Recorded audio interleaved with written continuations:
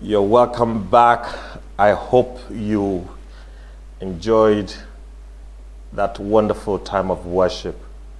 My prayer is that the joy of worship would never elude you in the mighty name of Jesus. All right, tonight we have a study that is titled, Your Gain at the Cross. A few weeks back, we've been talking about the temptation and all that Jesus went through before the time of his crucifixion and, of course, his resurrection. Last week, especially, we looked at the topic of suffering for Christ. And we did read about how there is a privilege that is accosted when we are able to actually suffer for Christ, where we experience a little bit and be part of the suffering that he experienced. And tonight, we want to go a little further to appreciate the fact that when we experience such suffering, just like Jesus suffered, it is not for nothing. There is a gain that comes out of every suffering. In fact, there's that saying that says, no pain, no gain. Another word for suffering is pain. And whenever there is pain, roundabout of it, there is always a gain. Let's open tonight with a scripture from Colossians 1:24. And it says, I fill up in my flesh what is still lacking in regard of Christ's afflictions for the sake of his body. Let me read that same scripture to us in the New Living Translation. It says, I am glad when I suffer for you in my body. Can you imagine that? I am glad when I suffer for you in my body, for I am participating in the suffering of Christ that continue for his body, the church. What does this want to show to us? There are two things that we gain from this. I mean, you will have seen some people who will say that for some reason they allow people who they are mentoring, people who they are looking after and discipling, they want them to experience a little bit of what it is to have a tough time. I know of people today who are early risers. They wake up in the morning very early, smart, and then start their day, and then they try as much as possible to bring their children up in the same way so that they can wake up early and start their day, because it just happens to be that mornings are good to start up. Now, I know that in the complexities of the cosmopolitan life, some people's day are night and some people's nights are day, depending on where you work. But there are two things that you will get from this scripture. The first one is that every time a Christian is experiencing persecution, trials, persecutions, and suffering, is saying that it is as though Jesus is being persecuted in that person. They are having a measure of the suffering that Jesus have, to just have a taste of how it is. Have a taste of what it is, because sometimes, unless you know what people go through, you don't appreciate how they are or what they are seeing today. A lot of people want the glory of people, the outcome, the success, but you need to also ask for how did they get there, the process, their storyline, how they got there. So the Bible says not say that when we participate in that suffering, when we have the privilege of engaging and being part of the suffering of Christ in our body, is as though we are having a slice of what Jesus went through for the example of the church. If you don't know what it is to suffer a little bit, you'll never appreciate what it is when you see people who are successful. Because you think it's just an easy, it's an easy thing. Another thing that you find out when you look at that scripture is that the love of God needs to be incarnated in the lives of his servants so that others may have a life object lesson of the love for them. It is important so that people can appreciate you. People can know exactly what it is that you are worth, as it were. A taste of what you go through is important.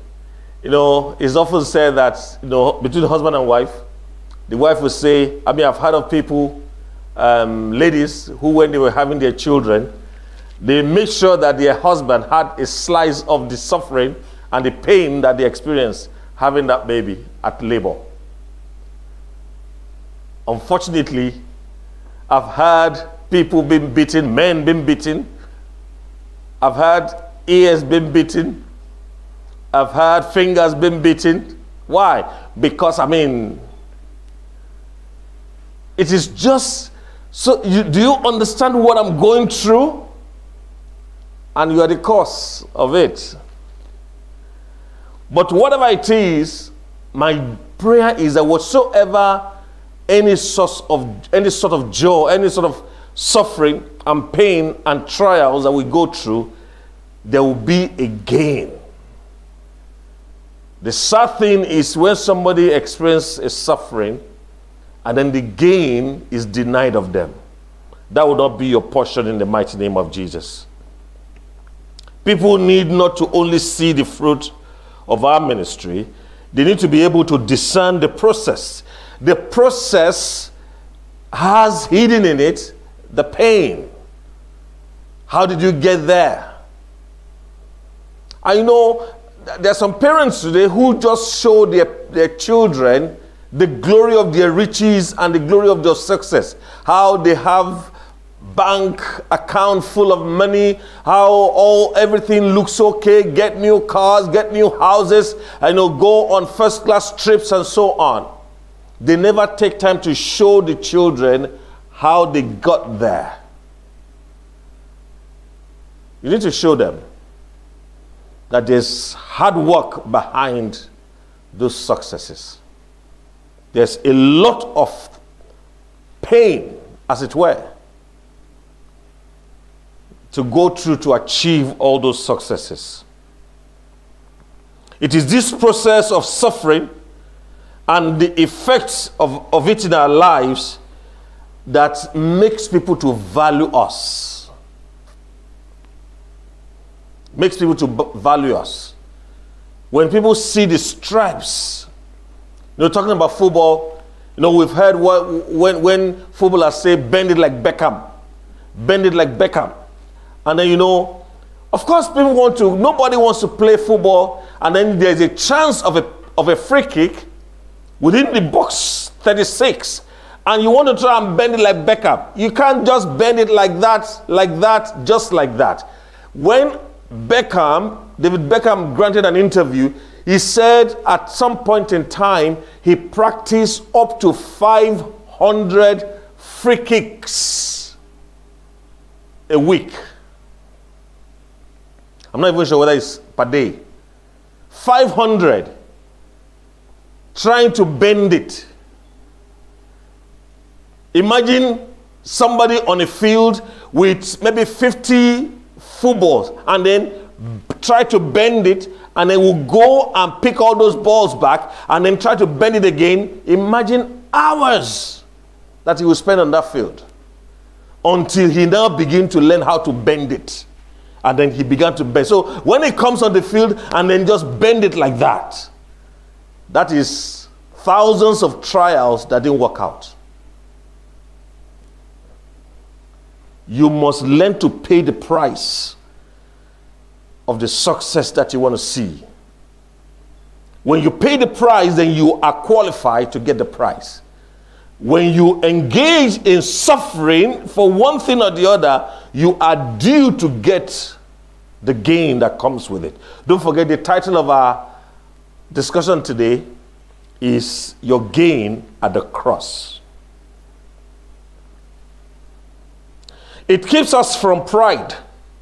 It enables people who see us to have deep understanding of how God works in our lives. It makes people know that God is not a magician. Because if people think God is a magician, they'll just stand, fold their hands, and expect God to make success to just fall on them. Don't just pray for success. Pay the due diligence for success. Hard work brings success. Timekeeping brings success. Due diligence, integrity brings success. All those things are important. Don't just pray.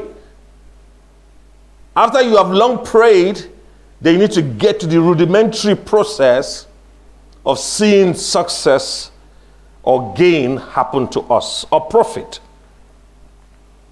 Fruitfulness will only come when we bear the price, when we pay the price.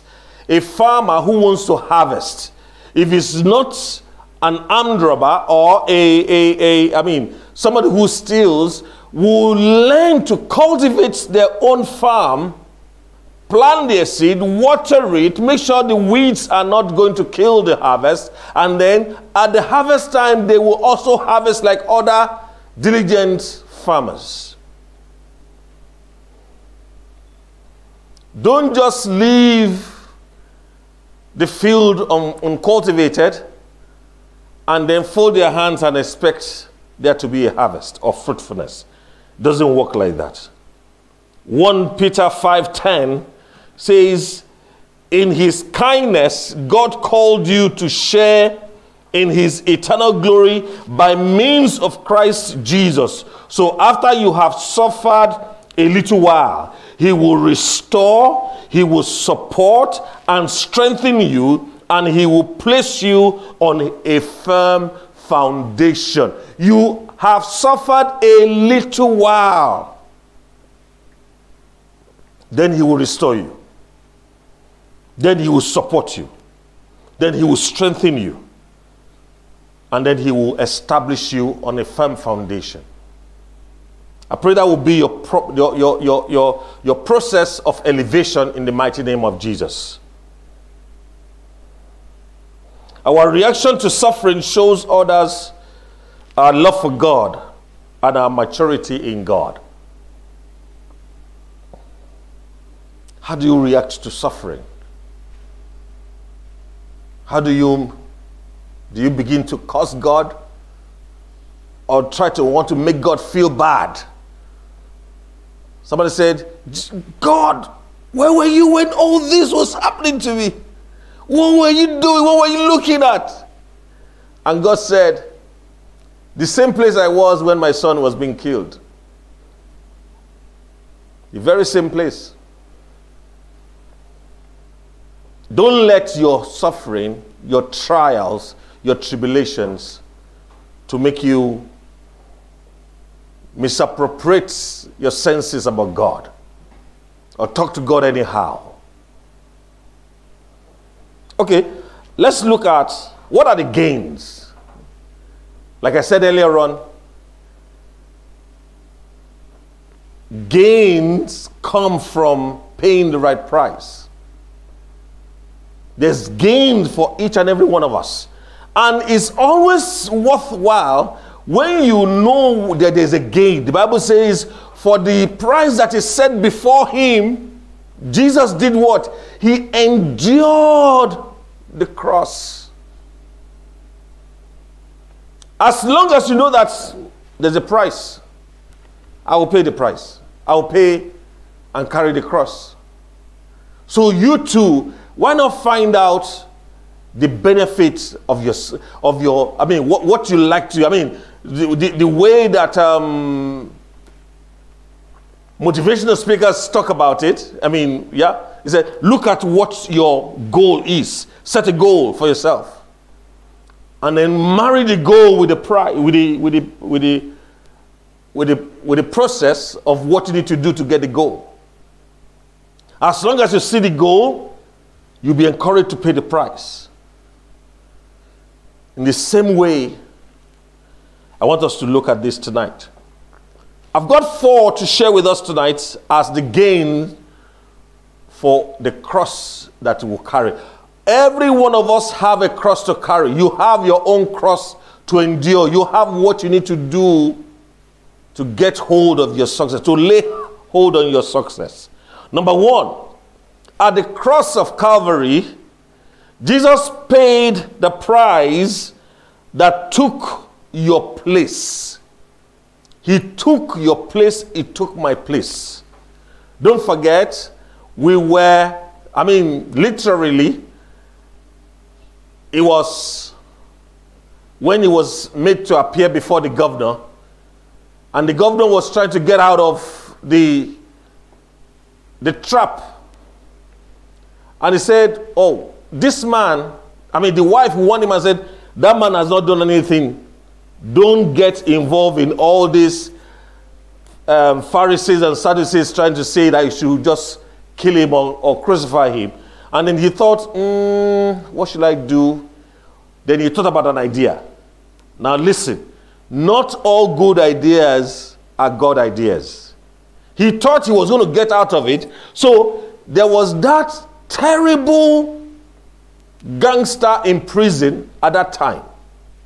He had offended he was a state prisoner, kept in the dungeon, sentenced to life in prison. I mean, he was hidden in the dungeon of the king, of the governor, never to be seen, in solitary confinement, as it were. So the governor said, let me try this. Okay, you said this man has blasphemed God.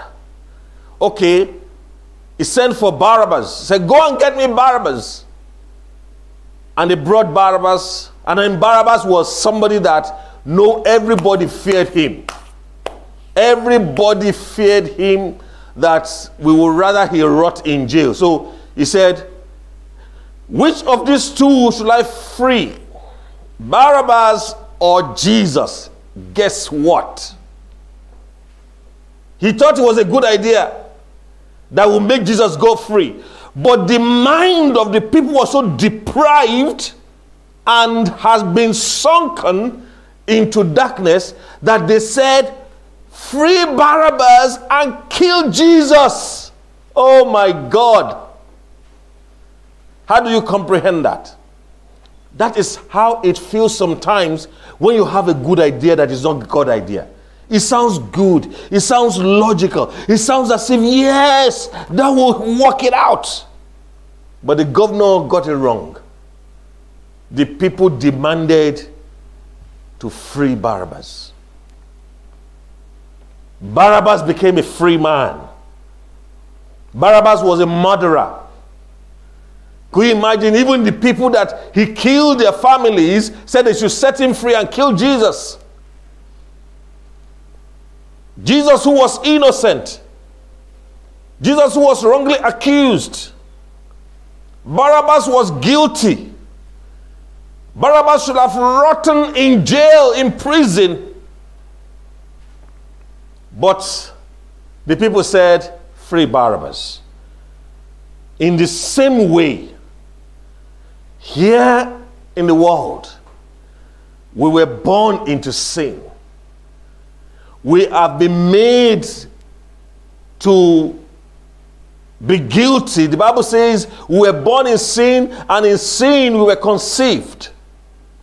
But when Jesus went to that cross of Calvary, he took our place. The same way that he was substituted for Barabbas, Jesus was condemned so that we could go free. The circumstances gave us a clear picture of the substitutionary nature of Christ's work on the cross.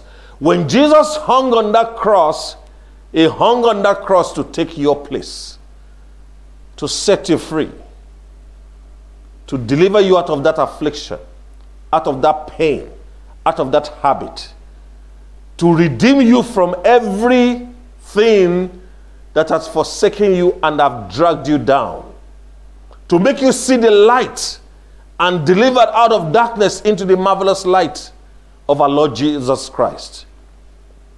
Jesus took your place. He took my place. And that is what we'll be celebrating at Easter. In another 2.5 weeks from now, you'll be Easter. Don't forget. Because he went through that pain. He went through the suffering. He hung on the cross. You don't need to go through it again.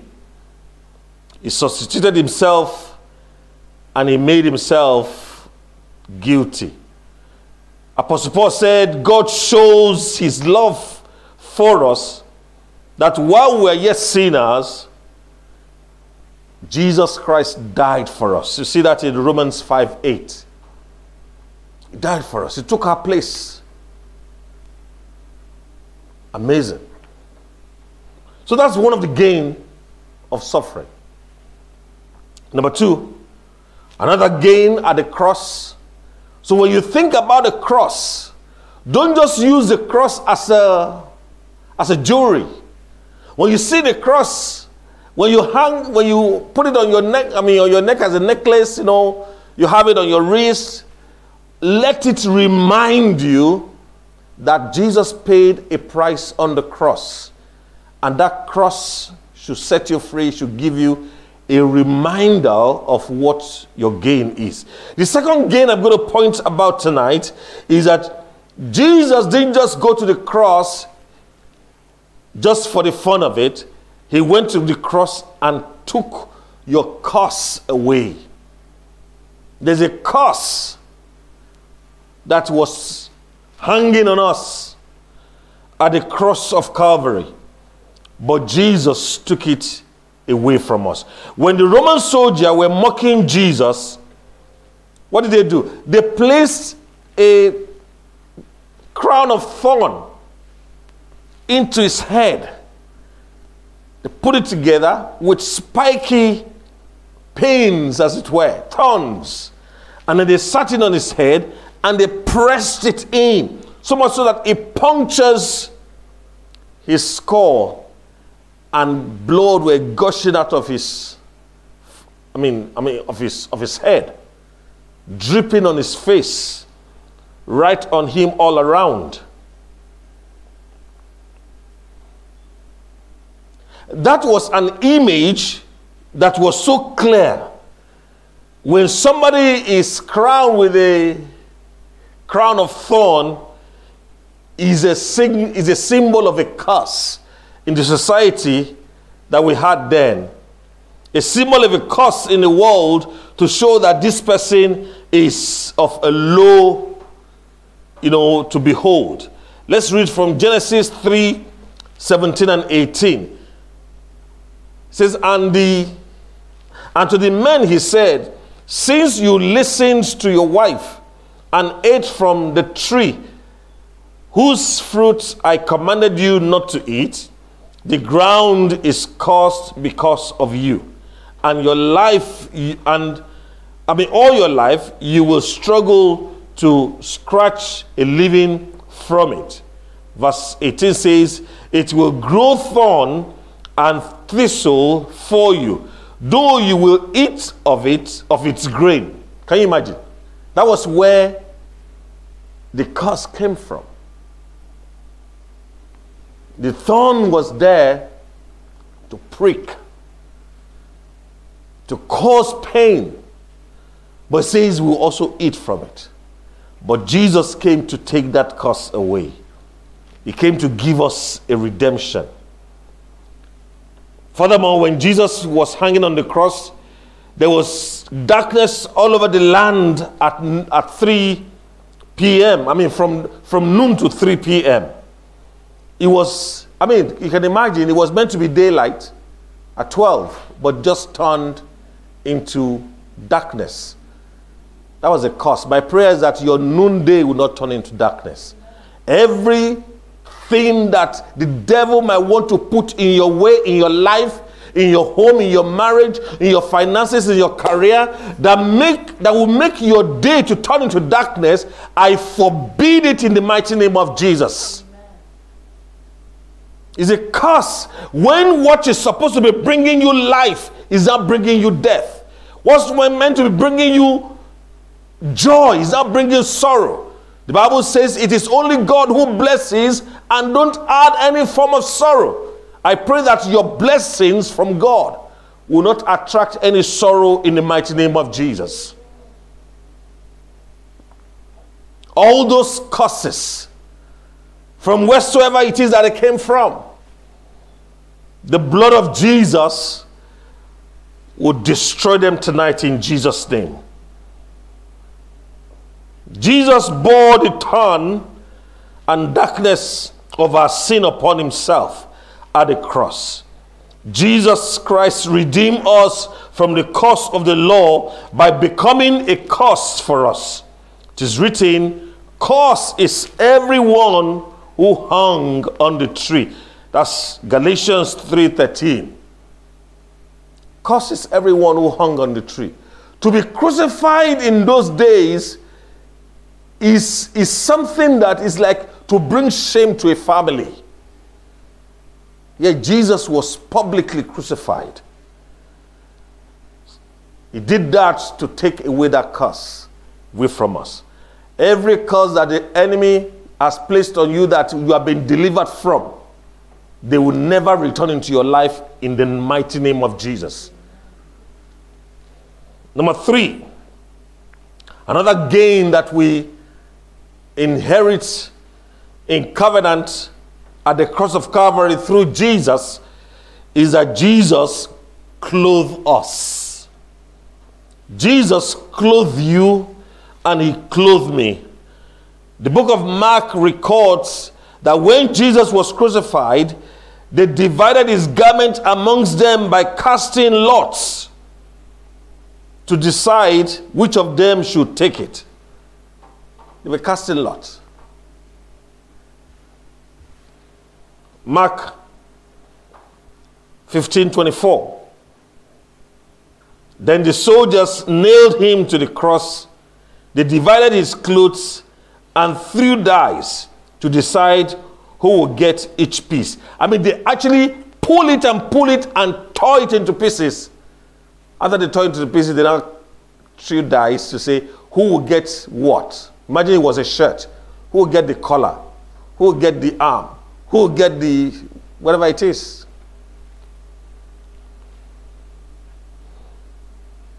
And that is in fulfillment of a prophecy that is in Psalm 22 verse 18.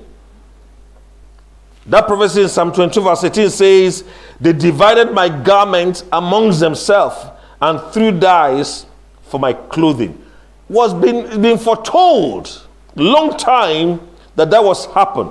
This wicked man took Jesus' clothing for themselves. Ironically, they didn't recognize that through the cross, Jesus will be clothing his people. He was made naked to clothe us, to give us a covering, to give us that intimacy with God. Isaiah wrote, "I will greatly rejoice in the Lord. My soul shall exult in my God, for he has clothed me with the garment of salvation. He has covered me with a robe of righteousness." Isaiah 61 verse 10. God will clothe you. The manifestation and the understanding of the clothing of God in your life, so that you don't suffer shame, so that you don't suffer the kind of pain, endless pain that the enemy wants to throw at you, has been throwing at you. I pray that God will reveal such to you and bring it into manifestation in the name of Jesus Christ. Through his death on the cross, Jesus covered the shame and our nakedness by giving us the robe of righteousness. Hallelujah.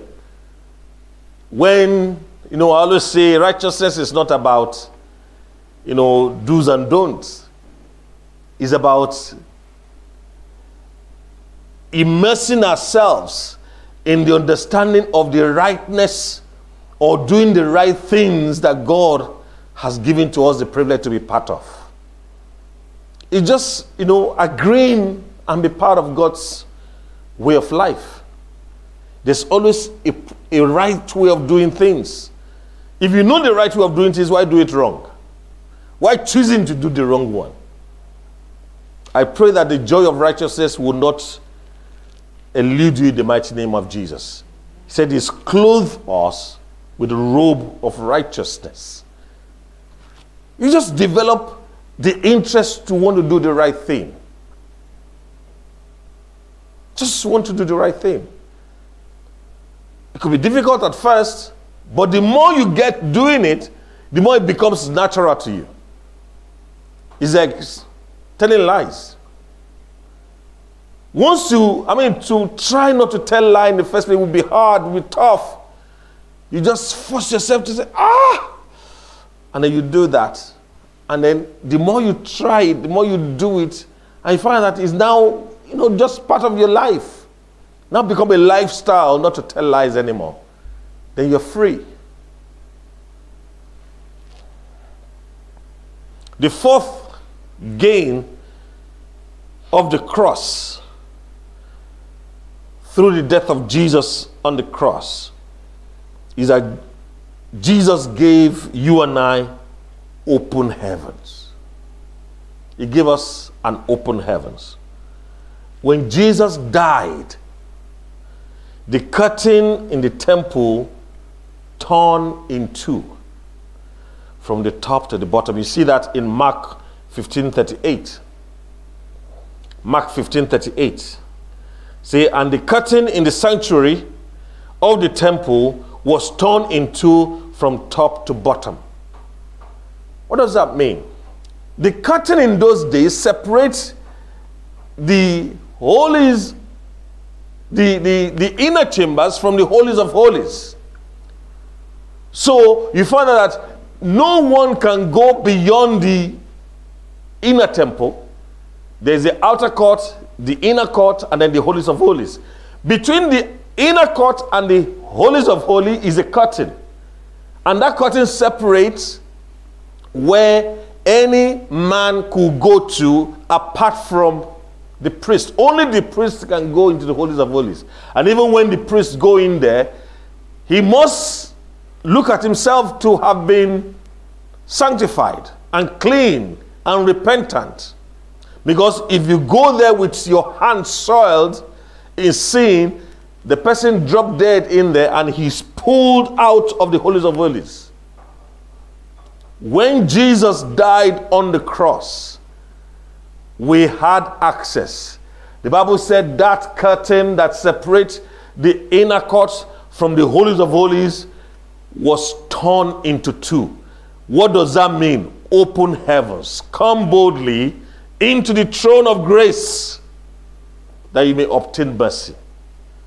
We don't need to send somebody into the holies of holies anymore.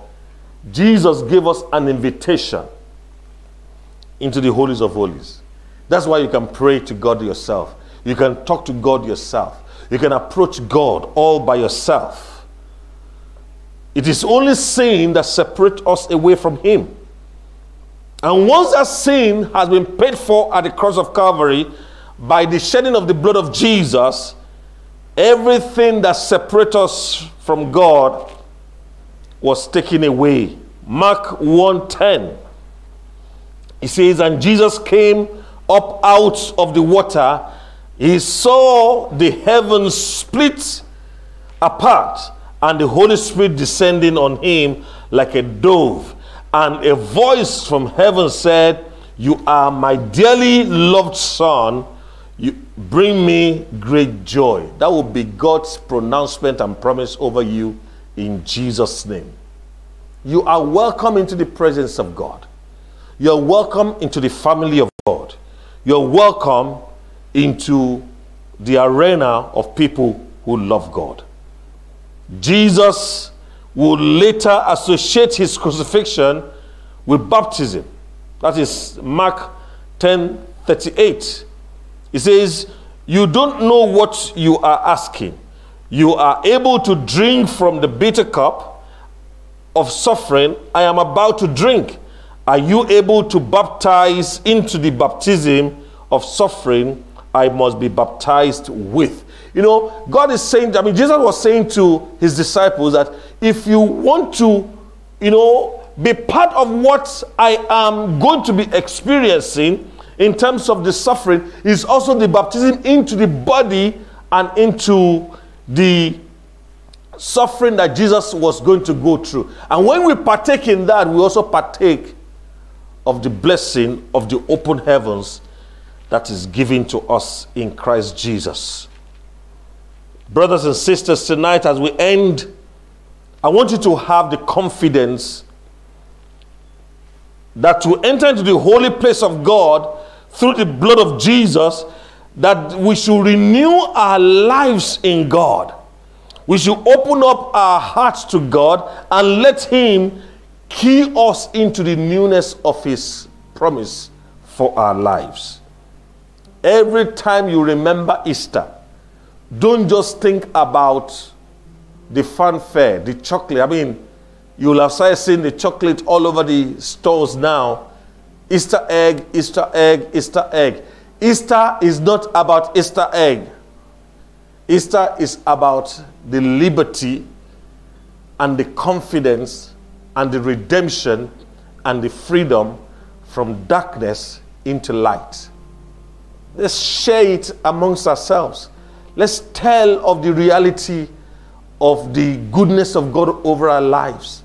Let's let people around us, neighbors, friends, even on those of us on social media, don't just get into all the, all the other things that happen on the social media.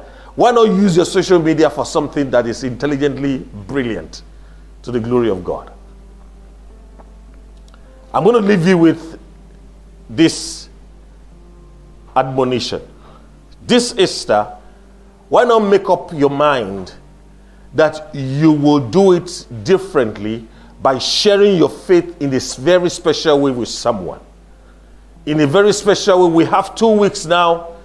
It's good enough a time to plan of what you will do differently this Easter, that will make the reality of God not just open to you, but to somebody around you.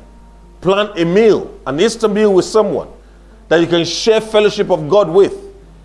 Visit a family, maybe a family that is left by themselves. Why not buy a gift for somebody you have never bought a gift for? Even just a card to just say to them that, you know what, I love you with the love of God. That is good enough.